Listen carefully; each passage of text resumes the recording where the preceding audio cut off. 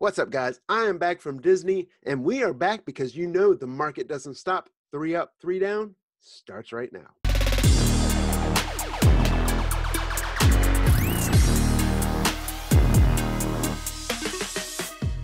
Hey, what's going on, guys? We were out last week. I, of course, was on family vacation at Disney World. Jack, I think, was organizing his comics or doing what he does. Doing something. But we did stay in touch, and we got a great show for you. This is the 3 up, 3 down. We're talking about 3 hot and 3 cold market trends in the comic book community. We're getting into it right now, starting with the 3 up portion. And unless you lived under a rock and you missed all those Super Bowl commercials or didn't look online at all, we saw new Disney Plus footage, and we know right now Wandavision is hot. Yeah, Brian, and this is another reason why I'm real bullish on these Disney Plus shows because, this was, of all the shows that was announced, one of the least talked about when we had the original announcement with this whole new slate of, major MCU televised programming through the Disney Plus streaming app. But as time has gone on, and what a platform, Super Bowl Sunday, to release this ad, it has the speculators going crazy because there's been so much guesswork on this series. Like they're freeze framing the freaking trailers and pulling out stuff. Saying, right. Hey, I think this ties to this storyline. And it's amazing because there's so much guesswork that is being done right now on a lot of different properties in the MCU where that's what's going on, right? You're trying to piece together. So we saw certain things in this ad. We saw the gray vision, right? So that West Coast Avengers 45, that scene spikes. We see what looks like twins. So then, of course, that Vision Scarlet Witch miniseries number 12, that book is seeing spikes, and that's the first appearance of the children. We're also seeing that Tom King Vision run, which I think a lot of this series is going to be kind of based upon seeing great secondary market spikes. That is a classic reader buzz series. If you've never read that series, be sure to pick that up and trade. It is really what started Tom King, kind of his ascension. His work with Vision and Mr. Miracle really kind of ascended him to the place where he could even then go become the writer of Batman. But, I think that we're going to see this as a trend, Brian, going forward with these Disney Plus shows. I think there's going to be a lot of talk on the secondary market about these shows, but I don't think we've seen the last of it as it relates to this show because there's still so much we don't know and so much we're just guessing. And the next one we're talking about in the 3 up portion this week is Justice League Dark. Now you might be going, why are we talking about Justice League Dark?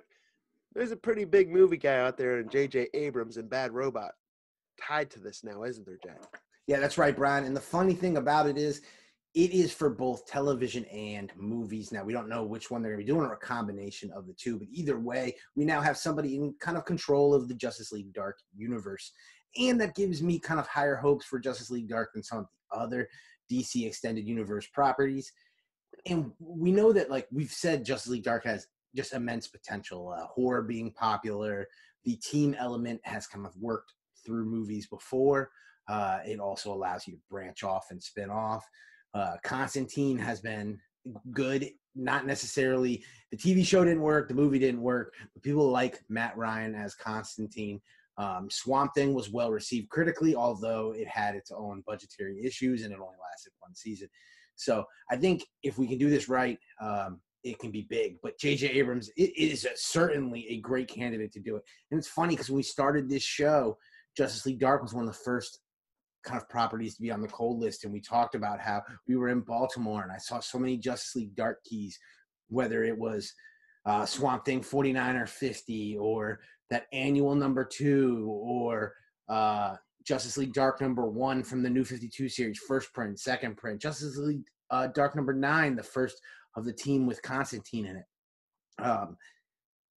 We saw these books for $5 in $5 bins regularly. We were seeing some of the New 52 stuff in dollar bins. It was really surprising, and it was kind of something Brian and I commented on as fans of the property. So to now see all of those books be hot right now and have doubled and tripled and quadrupled in value, it's kind of cool to see it come full circle. Hopefully they can put something together because I know that there's a lot of people out there that would love to see Justice League Dark in some sort of media. Yeah, I do miss that. I wanted to see the old Guillermo del Toro when he was tied to it, but there's no better person than J.J. Abrams. And you mentioned that New 52 #1. That's one issue that I like, especially because if it's being abused, it's got that black cover on it that makes it kind of hard to find in high grade. Absolutely. And a lot of those New 52 Justice League Darks, that wasn't like an immediately popular series. So some of those books did sit on the shelves for several months. So you see a lot of VF to near mint copies available on the market. Yeah, real easy to get spine ticks on those. And then the last one we have for the 3-up portion this week is Omnipotentus. That's right, coming out of Moon Girl number 28. This is hot. Not for me. I have no desire for anything Moon Girl or this Omnipotentus, whatever, but no denying it is hot right now and people are buying this up. Yeah, for sure. And, people have long been in favor of this character from a spec perspective, but it's really funny, Brian. This is an example of FOMO and the internet community doing it to itself to its fullest. The only place, and the community's got to let us know, right? We were off last week, so we may have missed some of the moving and shakings that have gone on. But the only thing that we've seen was we know that our friend Jim's Comics from over at the Jim's Comics YouTube channel and on Instagram, he mentioned this book as a possibility to tie into Donny Cates' Thor series. And it seems like that's all I've seen. And if that's directly the cause for the spike, that's shocking because the book was trading already. It was already kind of a popular book, right? It had gotten kind of down to about the $25 level. It was slowly starting to creep up to about $40. And then in the course of less than a week has spiked, with the most recent sale being $120. The crazy thing about the $120 sale is the previous sale before that was like $70. So it just seems like with so few listed and only like 6,000 printed, you're seeing each sale break the previous high of the previous sale. And I'm so curious how crazy this could get because, the new flipper regime that's that's internet based, that's social media based, that's app based, has the ability to move prices both high, as is with the 3-up portion, and low, like the 3-down portion, faster than anything I've ever seen. Yeah, so kudos to those people who are buying it up or selling them or making the profit. I'm sitting this one out because everyone that knows me knows I don't care for Devil Dinosaur. I don't care for that whole series. Even this ties into other series or whatsoever. So you guys that have got your chips in the game, good luck. So there's the up portion, and we're going to get right into the 3 down right now, starting with Bloodshot. Bloodshot's currently down. Have a feeling this might change in a couple months because we have that movie that's going to be coming out soon. Yeah, Brian, this is really a result of what we always talk about, the price cycle that goes on largely with kind of theatrical releases. Usually we talk about it with indie comics. Valiant kind of like rides that like weird middle ground of, is it indie? Is it more of us, as you call them, small press? Because, it's a superhero franchise at the end of the day. But we saw giant spikes. Another thing to harken back to Baltimore, when you and I were in Baltimore, the day that Sunday that trailer hit, I've never seen so much discussion about a Valiant property on a convention floor. The entire convention floor was talking about Valiant. They were talking about, Rye. They were talking about Eternal Warrior 5. They were talking about Rye Zero. They were chasing those books. Dealers were hiking prices up, and they were still selling. There was no telling how high these prices were going to get. It's natural that prices have fallen, to be honest with you. The other thing is, I think Sony has kind of pushed back on the marketing. If this was Marvel, I feel like we'd be seeing ads for this movie. It's 2 months away. I think it's March 19th. So at this point, it's a month away. We're sitting in the middle of February, or first week in February. We should be seeing a major TV spots. And we're not seeing that. Is it because Sony doesn't necessarily have that same faith in Bloodshot? Could be. But honestly, it could just be the way in which they go about promoting their movies versus the way we're used to seeing Marvel promote their movies. And it's partially why Marvel is successful. So, time's going to tell. But the point is, if you had missed out on Bloodshot, right, and the prices spiked, and then you saw the first trailer and you saw the second trailer, and you're like, I think this movie is going to be good and it's going to catch people off guard. And because a trailer isn't enough, usually you can kind of jump off with a trailer. With something like Bloodshot, where there's so much almost distaste for Valiant in the secondary market, like people have this prove it to me method and kind of mentality when it comes to Valiant. This thing was always going to come down to how well the movie actually fares itself. You're looking at prices now where if you were looking at Rise Zero, you were looking $40 to $60. You're looking now down into that $15 to $20 range, which is back to where it was before the movie hype even existed, when they were still filming a year ago. Eternal Warrior, I'm seeing down to $30, down from the $60 to $75 that it was selling for at the height of the original teaser trailer release. So a lot of buying opportunities if you think this movie is going to deliver based on what we saw in the trailer. If it does, there's certainly some profit to be made. Or if you're just a collector, if this movie is successful, we may never see prices this cheap again on these books. So now may be the time to grab them. But it's all going to come down to that March 19th movie release. Yeah, I'm looking forward to the movie. I think the movie is probably going to make me more of a fan. We've had this discussion a bunch of times where I'm just not big on Bloodshot, but that's because I don't really read Bloodshot. But I think, like me and others, once that movie comes out, it's going to get people hyped up. And kind of like my kids at Disney World went to that Star Wars land. They were all excited. And I was like, I've been telling you to watch the movies. And they're like, yeah, when I get back, we'll watch the movies. But either way, Bloodshot, great buying opportunity. And the next one on the 3 down portion is Walking Dead. Who would have thought we'd be talking about Walking Dead being cold, say, 5 years ago? Right, Brian. And when you first saw this list, you kind of laughed at Walking Dead being on the list. Like, of course, Walking Dead's cold, because the reality is it's been colder than what we're used to for almost a number of years at this point. But what I mentioned to you and what I will kind of reiterate to the community and what I've noticed is, through selling at conventions or selling online, even in the last 6 months, as this season of Walking Dead has progressed, I've seen a downturn in Walking Dead. In the middle to late part of last year, there was still demand for Negan's first appearance. That has fallen all the way off. The Whisperers storyline had a lot of, with Alpha had a lot of potential and a lot of people paying attention to it, and then it kind of fell flat. So, I think that Walking Dead at this point is done as far as a TV series as it relates to comic book secondary market sales. I don't see the market getting overly excited about anything that's going to happen on that show. Having said that, we also know the vastness of the deal that Robert Kirkman and Skybound have with Sorry.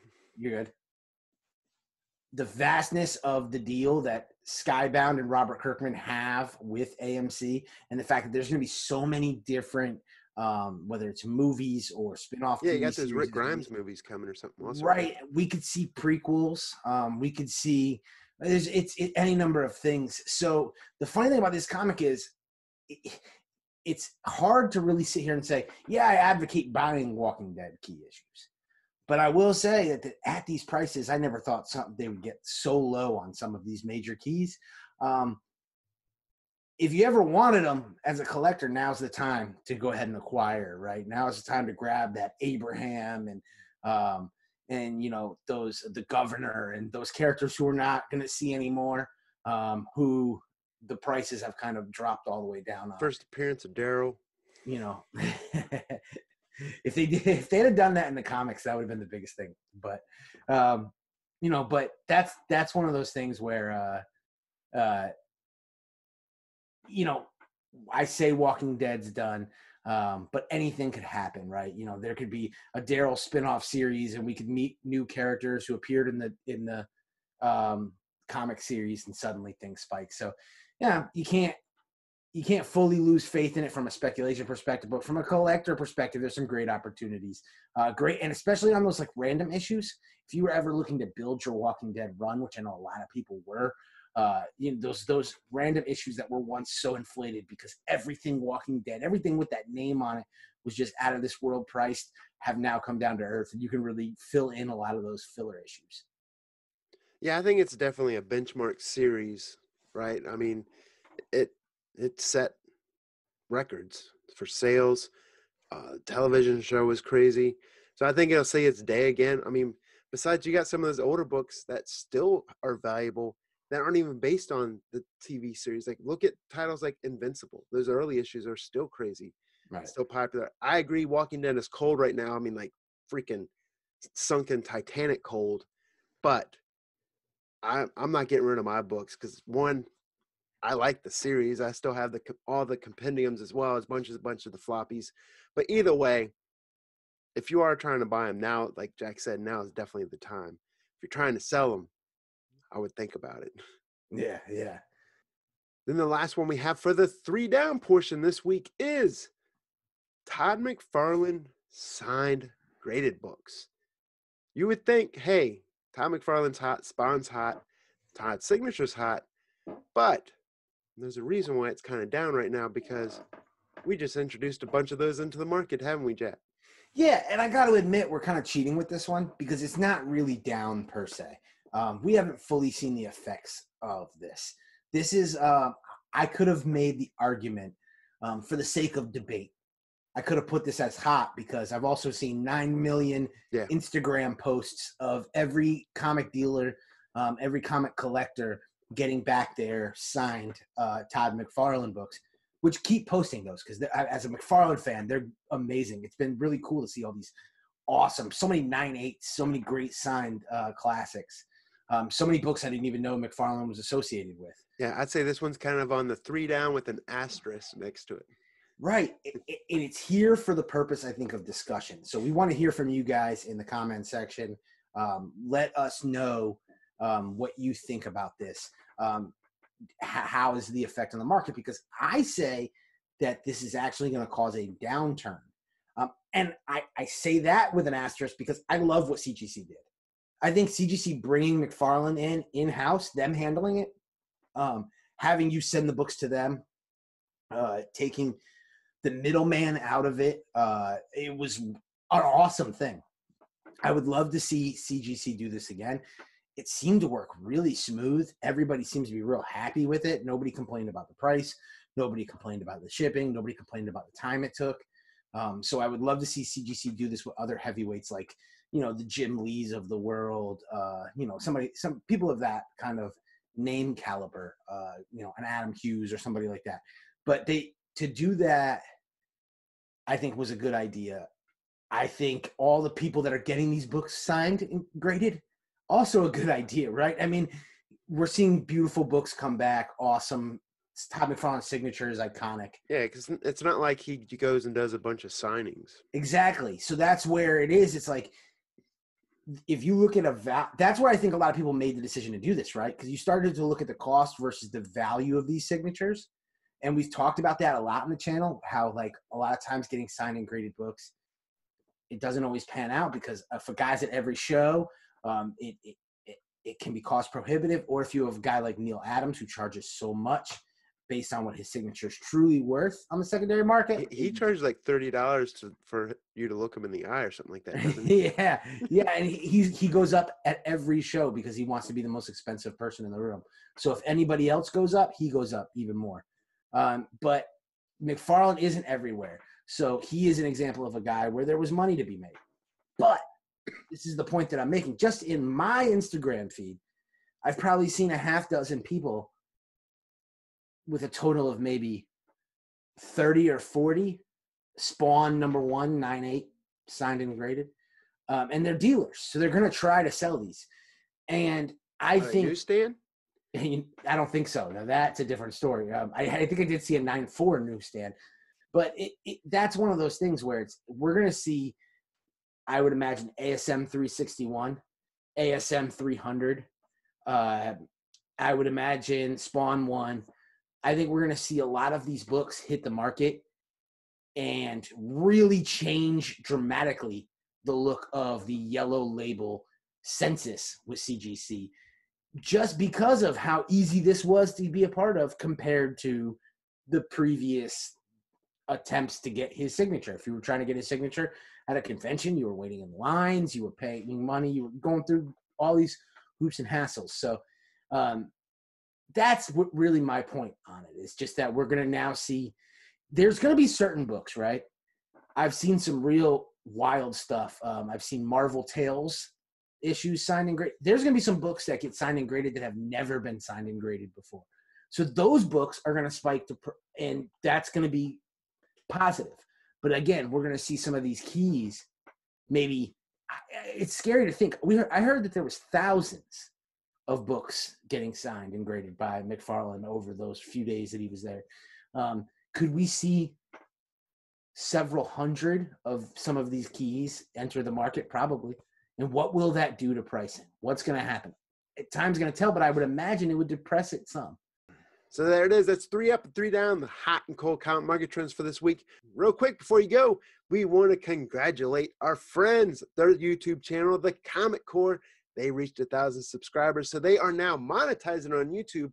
But what's great about that is all the monetization is going straight to Heroes Initiative. So kudos to them for that. If you haven't checked them out, make sure you check out the Comic Core YouTube channel and make sure you subscribe. Bunch of great content on there as well. With that being said, this is Brian and Jack with Superman's Comics. We'll see you guys in the next video.